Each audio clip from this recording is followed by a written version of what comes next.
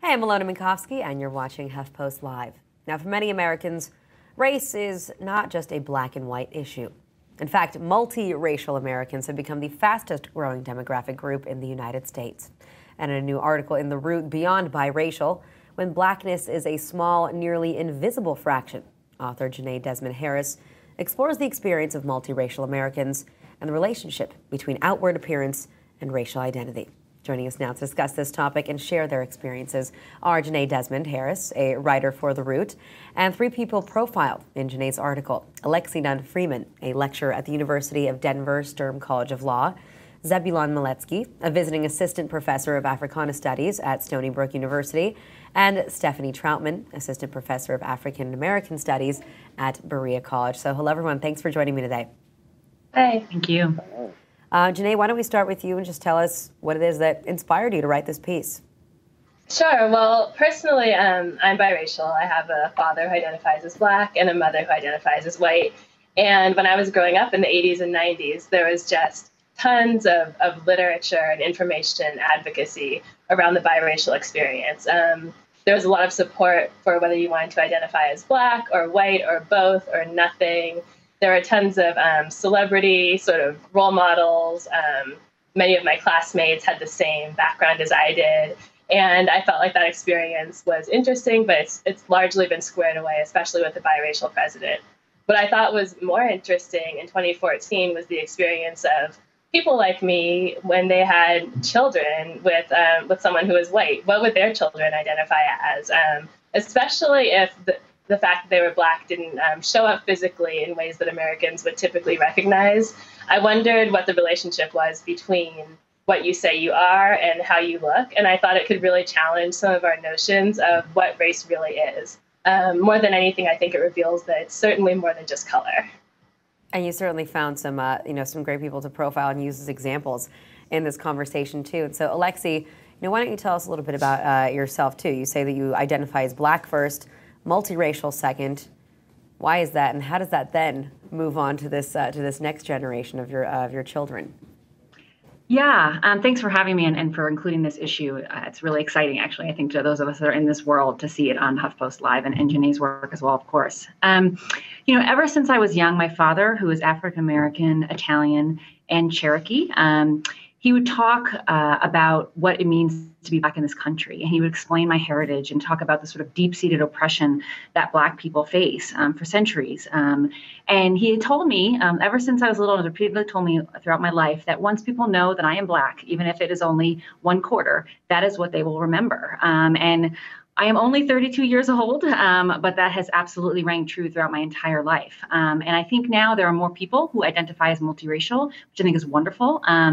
But for me, it's really important to understand what being black means and what structural racism is, and that even though I look like this and maybe sort of ethnically ambiguous, I am black, and I embrace everything about that, even if some people I think that I shouldn't, right? I have an easy way out, right? I don't have to. But for me, that has just not been an option. And now I have a child who is the blondest, cutest little munchkin alive. And I never thought I would have a child who racially looks like a white male.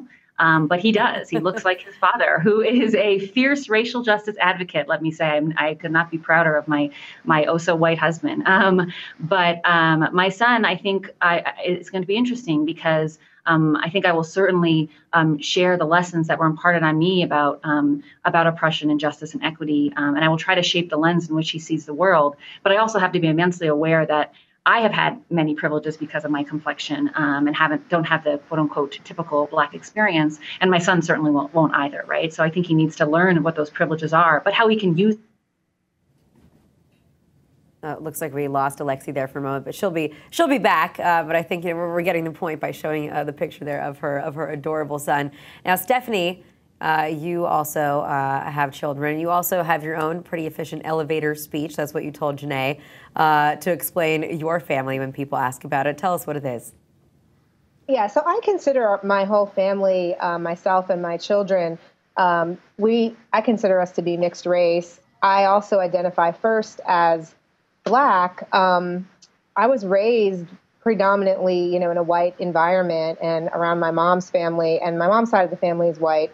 So my racial identification kind of came later through interactions with peers. We did live in a diverse area of New Jersey. And then, of course, later on through literature and film and other kind of cultural, my engagement with cultural products, I became more aware of myself and my race. As far as my kids are concerned, though, I think my daughter has a white dad and my son has a black dad, and they have a very different relationship to their racial identity than even I have to mine. And so we're kind of negotiating three different ways of looking at who we are in relation to blackness. And I think right now, my daughter is 10, she's almost 11. She identifies, I think, herself as brown and as a person of color, but not necessarily black, whereas my son is very pro-black. Like, so if someone says to him, well, you're brown, like his peers have made comments about his skin color being brown, not black. And he's like, no, I'm black. So, and I want to support him in that because I think that, you know, the whole point of these dialogues and our narratives and sharing our experiences, you know, is about not only having choice at the end of the day, but about making space to really have more options and to see the relationships in between. Well, you know, I think it's interesting because people think about how they are supposed to approach this as a parent, but just seeing your two children too, Stephanie, you know, I wonder, what is the dynamic like between them? You say that they both identify in their own ways. Are these conversations that they have in front of you amongst themselves? Yeah, I mean, so my kids are very aware, and part of that, I think, is just because the environments that they've been in. So they've been, you know, in very sort of middle-class environments from a young age, because I was in graduate school at Penn State, and they went to daycare on campus, so it was very ethnically diverse, and also the kids were just having a certain level of conversation, and it began when my daughter, you know, she was in preschool and she had a Caribbean friend and she had another African-American friend and a mixed race friend. And it was the four little girls all the time. And they would constantly be talking about their hair and their skin color. And you have a white mom, but you're brown. And I look white, but my mom is black. And so they, you know, they would have those conversations. And so we've been talking about this for years. And it's interesting to kind of follow the dialogue and see how their ideas about themselves sort of shift and change, or what problems arise in the different locations that we end up in, which, being in academia, we've ended up in Kentucky, and now we're in North Carolina in the mountains. And so we're in very non-diverse spaces. And so I think that some of those issues come up more as a result of that. I know that in Kentucky, people ask my daughter at school if my son was adopted or if she was adopted and things like that. And so that becomes part of the conversation too. Well, you know, I mean, kids are notorious for not having a filter. And if anything, yes, you know, maybe that can actually help move this conversation forward a little bit and actually force the discussion a lot of the time, because they don't hold back in the same way that I think adults do. Zebulon, what about you? You know, how does your racial identity, or how do you identify yourself, and you know, how has it shaped your experiences? Yeah, well, in my case, as everyone can see, blackness is not necessarily automatically assumed, and there's a lot of folks who, you know, sort of identify proudly as mixed or proudly as African American, who I think sort of deal with that same issue. In my case, I grew up in Boston, Massachusetts, at a time, you know, I guess you could call it post busing. And during that time period, race was very much a factor, very much an issue, even, you know, in major ways, like, you know, decisions one might make about like which neighborhoods to visit, or where you might find yourself after dark, and that kind of thing.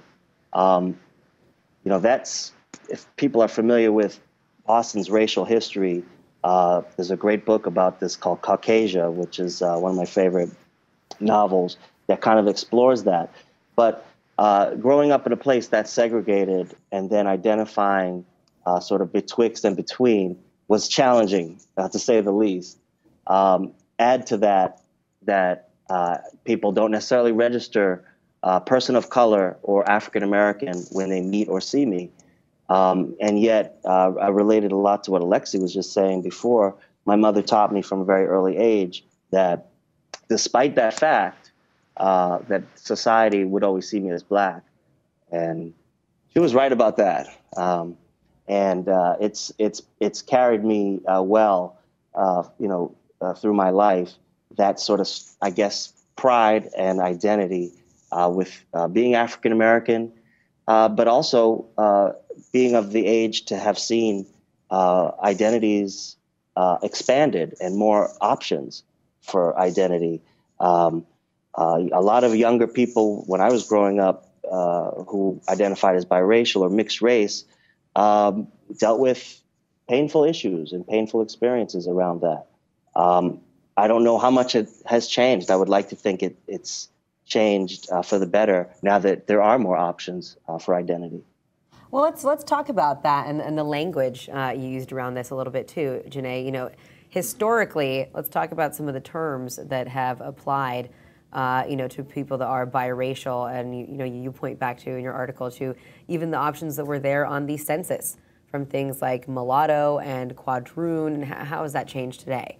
Right. I mean, people used to have the option of classifying themselves in an official way as mulatto, half black, quadroon, 1/4 black, or octoroon, 1/8 black. As Zebulon pointed out when I interviewed him for the piece, those were things that people really sort of just guessed, and they weren't necessarily that accurate. And many years ago, they were removed from the census. At this point, people have the choice to identify themselves as multiracial, which can encompass sort of all of those things, and it offers a lot more flexibility. One thing I think is interesting, when I talked to Alexi and to Stephanie and to Zebulon and to another man, Ian, who was featured in the piece, is that people don't seem to feel a strong sense of urgency about picking a label for themselves. You'll hear Stephanie talking in a very relaxed way about how her children have chosen to identify. She's more sort of observing and letting them lead. There's no, I would say even less than a decade or 2 decades ago, there doesn't seem to be a strong push to choose one word to identify yourself with. It's more, you know what, this is up to me. We understand now that race is socially constructed, that you're not going to go to a doctor and get a test that tells you what race you are, that no one can insist or prove one way or the other that you should be black, white, or biracial. And I think it's actually really cool that people are taking ownership of that and just saying, you know what, I'm going to figure it out as I go along. And it might not be one word. It might be a paragraph. It might be different words in different settings. Ian, who is not able to join us, is somewhat different than everyone else on this call because he has a biracial black and white father, but he identifies himself as white a lot of the times because he feels that he's had the white experience. He also identifies as mixed race. He says that's sort of like President Obama identifies as both black and mixed race, and that's what makes sense to him. So I think what's interesting about the current moment is that we're not talking about choosing one category. We're talking about self-defining in a much broader way. Well, so I want to bring in, because you mentioned that and you mentioned Ian, Jenee, too. Here's a comment from one of our viewers, Molly Alexander Darden, says, multiracial people I know and have known overwhelmingly identify with black culture, ignoring white. They have such a unique opportunity to bridge cultures. Maybe someday they will see value in that bridge. What's your take on that? Yeah, I do think people see value in that bridge. And yeah, I'll let Lexi talk about her experience as well. Yeah, thanks, Jenee. I think that comment is actually a tough one because I think it's in a way sort of judging how the multiracial person chooses to identify, which I think is what we're all sort of trying to fight against, right? And sort of why we don't have to identify. We have our freedom, right? We shouldn't be forced to feel a certain way or to act a certain way because of how we identify. With that said, for me, while I do identify as Black first, I have led my entire professional career. I think a lot of people in this call have as well. My personal racial identity has affected my professional career as well, right? And I actually think that I do have a unique way to focus on issues of racial justice because of my experiences. But that doesn't mean that I don't still realize that sort of one side of me and the side that people kind of look at and ask a little bit, what are you? Which I've been asked at campus say countless times in my life, still very much matters, right? And it doesn't mean that I'm not going to work on that bridge, but it also doesn't mean I'm going to ignore that my Blackness and that race still matters in a traditional way. And that's what, I think is at the heart of this conversation too, is that it's beautiful that people these days can choose and and come to this on their own, as we said, in whatever timing they want to. There are endless varieties and options and opportunities out there now, but I want to talk about how judgment does still factor into this. Zebulon, for those who are mixed race, biracial, for someone like yourself too, you said that it's not apparent at the outset necessarily that you have that you are biracial and that you are Black. Is there ever a time when you feel like you are being judged for not being Black enough? I mean, this is something that we've seen applied to even, the current president when it was that he was running. There were some that wanted to negatively look at the fact that we had an African-American man that was going to be in the White House, and there were some that criticized him for being not Black enough. Yeah. Just since you mentioned Obama as an example, it brings to mind several things. I think that what people end up finding is you sort of make your way identity-wise, and sort of like feeling along in the dark sometimes, because you're not, one can have like a sort of preconceived notion about how race works and how one should identify. I remember in the early stages of the Obama campaign, they were saying things like President Obama spent 9 months in the womb of a white woman, and therefore was, able to relate better in terms of race issues. And then obviously kind of moved way away from that. By the end of the campaign, we were hearing much more about Obama identifying as African American, because that's what registered with the voters, and that's what resonated, I think, with people's sensibility about race. There's a long history of mixed race African Americans. Indeed, African Americans themselves are a mixed race people, and we tend to forget that sometimes. Meaning that there are various ways of being judged, and people have made that sort of, say, conclusion about me at times, the not Black enough issue. I think the thing is, because of the historical construction of race, the way we have constructed race over time, and the way race has come to sort of be in a sort of commonsensical way today, we have this understanding that if you have any Black ancestry, that one is considered to be Black. And so there is that kind of, I guess we call that the one-drop rule. People sort of have, I think, a understanding, a conventional wisdom about that. And there's always been room within the African-American culture, population, people, whatever you want to call it, community, for folks like myself. And you may have to struggle a little bit and educate, teachable moments with other Black people about the diversity of Blackness and the full spectrum of what African American identity is and can be. And I think that Obama has done probably more for that than anyone else that I can think of in the 21st century, as we are expanding, options for identity. But I certainly had my stories. I call this the mixed race experience.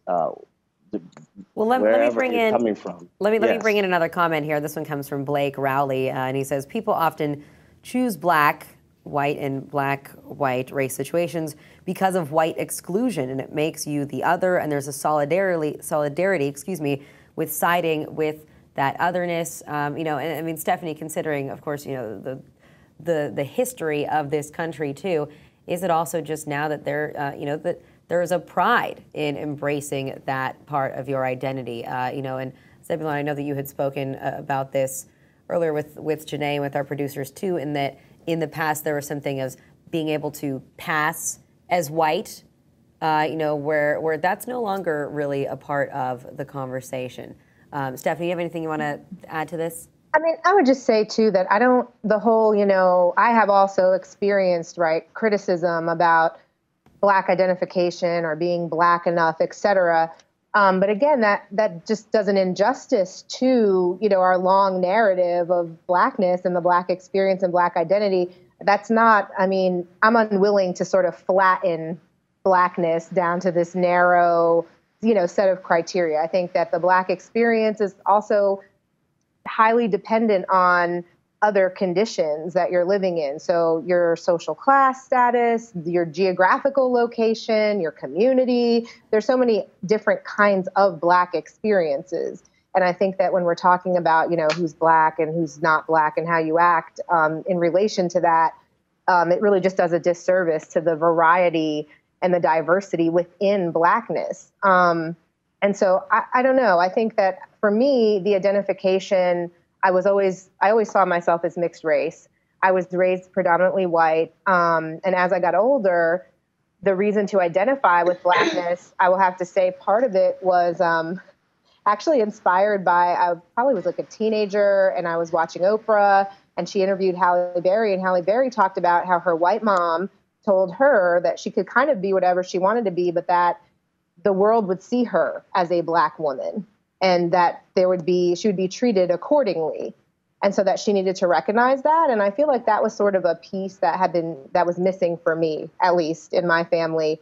The idea that no matter what I personally chose as an individual, that there would be social and political and other implications around race. And so, I don't know, for me, I always saw myself, again, as mixed race, but as I got older, I have gravitated more toward a, Black identification. And I do think that it is in part, I don't know that it's about white exclusion, but it is really about being aware of structural inequality and struggle and activism and sort of the things that I believe in around social justice and how that connects to sort of the history of the Black-white binary. And that's what, it's interesting to me too, just looking here at, the descriptions that we have written of all our guests and how it is that, that your racial identities have helped perhaps drive some of your experiences and your career choices. We have a legal expert and someone that works on social injustice in this regard. We have two people that are professors that talk about this. Jenee, this is something that you are choosing to write about. Alexi, you also mentioned that your husband is someone who is, a fierce advocate in this sense. Do you think that your racial identity and your experience has helped shape your career? Oh, absolutely. Absolutely. I mean, I always knew I wanted to work on dismantling structural racism, which is obviously a lifetime, century world, job. And it has absolutely guided everything I've done. Those conversations around the dinner table that my dad led very much molded me into who I am, and they molded into me to finding the partner that I wanted to have. Right? I dated people of all different hues, but it was when I found the whitest of them all who dedicated his life to working behind the scenes on behalf of communities of color, acutely aware of his privilege. That was the right fit for me, right? And I think that I was a racial justice lawyer for a number of years, and now I'm working to sort of build the next generation of racial justice lawyers, because it is clear to me that we have a lot more work to be done. Even if it exposes itself in different ways than it did X number of years ago, it still happens, right? And I think all of us realize that class absolutely still matters, and gender identity matters, and all that matters, and it needs attention. But race still also very much matters. And when you have intersectional identities, race still can trump in certain circumstances, right? So I have absolutely dedicated my career, and I really owe my father and the sort of pride that I grew up in to do that. It's really funny when someone mentioned watching Oprah. I grew up and I remember watching Ricki Lake and being really frustrated by the countless people that were sort of unclear of their identities and nervous about embracing being mixed race, or nervous about embracing Black. And I think that actually caused me to go more in the direction of saying I feel very strongly in who I am, and I have a place in this world, and I have a way to really advocate for equity and understanding. All right, I have to leave it there. But Alexi, Jenee, Stephanie, and Zebulon, thank you all for joining us today. Thank you. Thank you so much. All right, guys, stick around. Much more coming up on HuffPost Live.